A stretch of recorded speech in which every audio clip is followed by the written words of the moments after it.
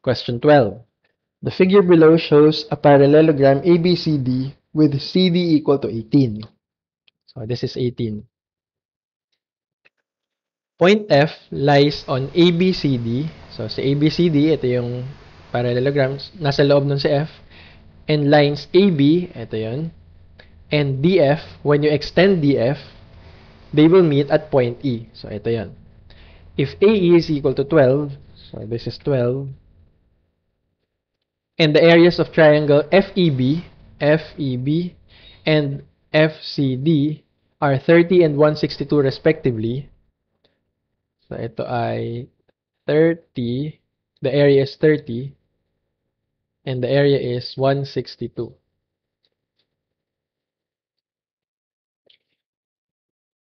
Find the area of triangle BFC. So we are looking for this area. Okay, so dahil mga triangles ito, so the easiest way to solve for the area ay to solve for the height. Kasi alam naman natin yung base. Okay, sige. And isang strategy pa natin, isolve natin yung area ng buong parallelogram. Remove these three areas, area 1, area 2, at area 3. Ito yung matitira. Okay, so that's our strategy. So, given tayo ng area ni triangle DCF. So, let's use red para dyan sa area na yan. Triangle FCD. FCD. Yan daw ay 162.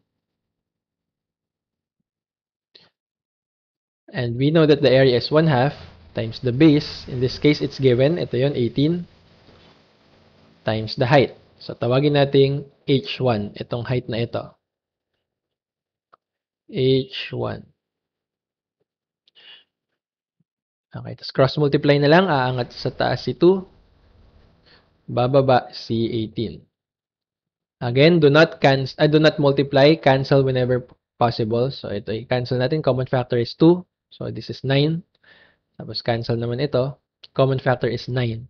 So, ito ay magiging 18. So, therefore, H1 is 18. So, ito ay 18 lang. Okay, do the same for triangle FEB. Triangle FEB.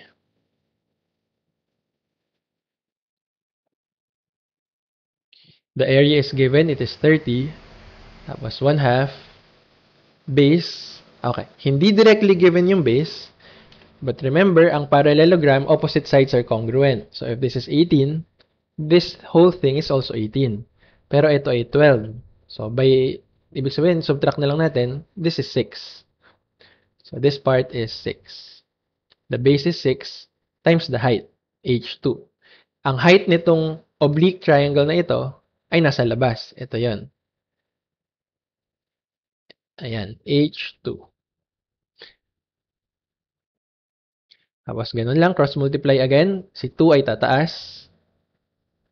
Si 6 ay bababa. Okay, tapos cancel common factors. A common factor is 6, so 5 ang matitira. 2 times 5 ay 10. So, therefore, H2 is 10.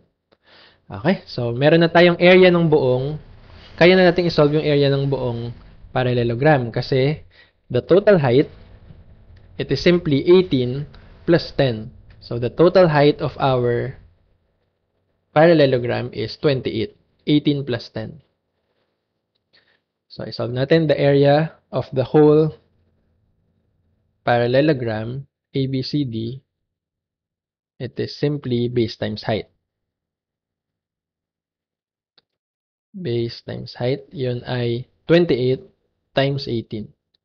Okay, so iiwan na lang natin muna yan ng ganyan kasi i-manipulate pa yan natin mamaya. Okay, and lastly, what's the area of triangle ADE? So, triangle ADE, let's use blue.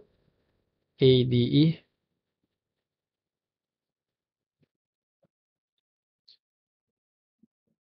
So, ang area niyan ay 1/2.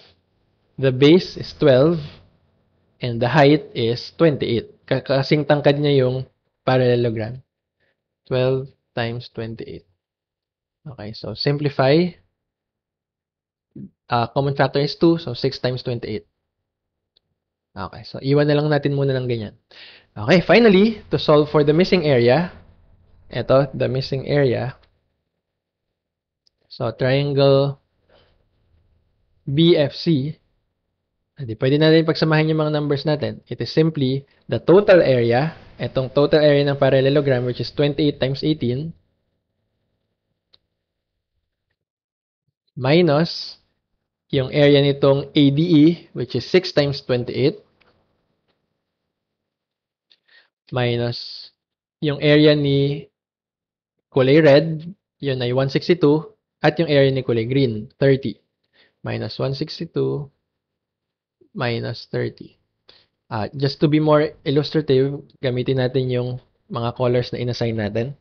So, ito ay 28 times 18, yan yung total area, minus yung area nung blue, so ito yan, 6 times 28, minus area nung red, 162, minus area nung green, 30. Ayan. So, isolve na lang natin. Paano to? Factor out. Ako, sa simula, siguro nakakalito kasi hindi ko minumultiply, pero nakakapagod kasi mag-multiply. So, ito pwede mo i-factor out si 28. At ang matitira ay 18 minus 6, which is 12.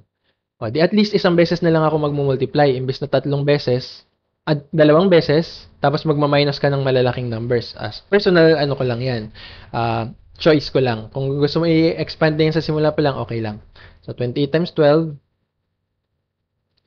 di 56, tapos 28. So, yan ay 336. Okay, so this is 336 minus, ito ay 192 combined. Di 336 minus 192, mental na lang natin, minus 200 na lang. 336 minus 200, yun ay 136 plus 8, kasi sumobra tayo ng bawas. So, itong minus 192, ay winasak natin into minus 200, tapos plus 8, kasi sinobrahan natin. So, 136 plus 8 ay 144. So, the answer is letter D.